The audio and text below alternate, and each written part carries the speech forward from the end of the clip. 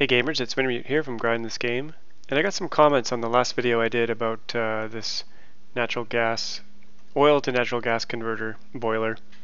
So Adam and Conrad both said, why not use the heat that you've basically collected in this natural gas to boil polluted water? And that was kind of a great idea. So I've gone and hooked that up. I made a little bypass room here where the natural gas is kind of collecting, and then I'm dripping in polluted water. What flow rate do I have here? I'm sending 200 grams per second of polluted water, and it's working pretty well. So I have a little chamber here, and it hasn't been blocked up with sand yet, and it's been running for quite some time, so it seems to be working. This is this metal tile here is made out of tungsten. Actually, it's made out of copper. It should be tungsten, but it doesn't really matter because it won't melt down until its melting point is 1083, so it'll be fine. And it has a decent thermal conductivity, so it's serving its purpose of transferring the heat from here, from the natural gas, into this little room. I could probably crank up this flow rate a little bit, but it's working at this rate, so I thought I'd leave it there. There was some dirt that piled up in there, but that's okay because it's not blocking the system yet. To scale this up, I would probably increase the surface area and just make a really shallow but longer version of this. So it boils the water, polluted water, turns to clean steam. The steam gets out of here and condenses into kind of cool water, fresh water, and then dribbles over the side here. And I've made liberal use of these Thermo-Shift Plates. They work really well. You can actually, I learned that you can post or like place many of them over top of each other. So if I build one here, say I build one out of copper, you can just keep placing them over top. I'm not sure what the limit is, but I think maybe 5 because it shows 5 here. So you can build up a lot of mass with these things. And I just basically painted a bunch this way to grab some coolness from over here to dissipate the heat from this area. That also allows the steam to condense back into water. You could also use Weezeworts in here, do the same thing. So that's a good use of the heat that we've just stolen essentially from the magma. Now this thing's been running for quite a few cycles now.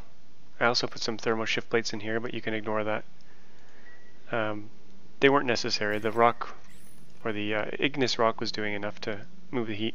And you could extend this metal down to transfer the heat. I was doing some experiments with my little dupes here in the lava. They didn't survive. Sorry, Meep. Trivaldo. It's amazing how long, let's put a dupe in here. It's quite amazing how long they'll survive in the magma.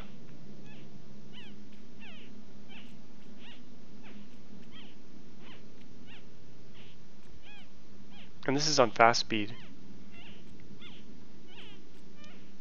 Sorry, Frankie. We'll put you out of your misery here.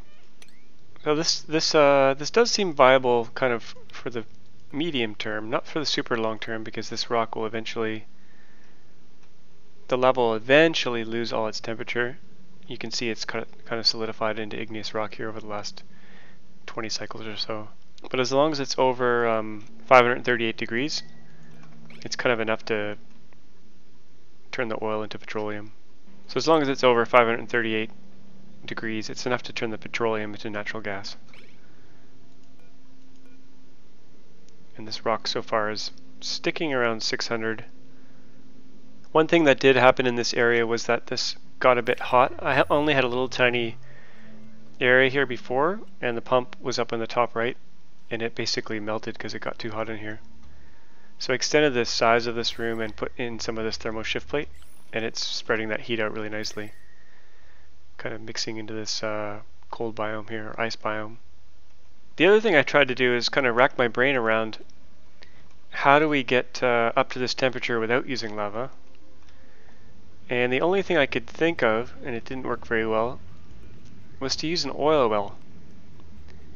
Now an oil well has a melting point if you make it out of tungsten, of 3400, and it gives off heat. So assuming you could keep it running, okay, how is it running right here? What temperature is it at? It's at 80 degrees.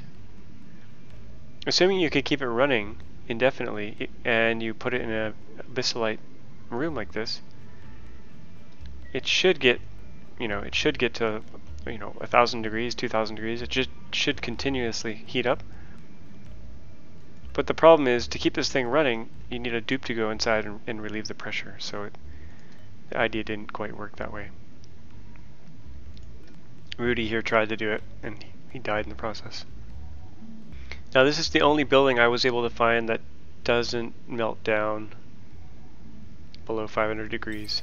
If you guys know another way to get up to, 500-600 degrees without magma, let me know, because that would be super useful for this process.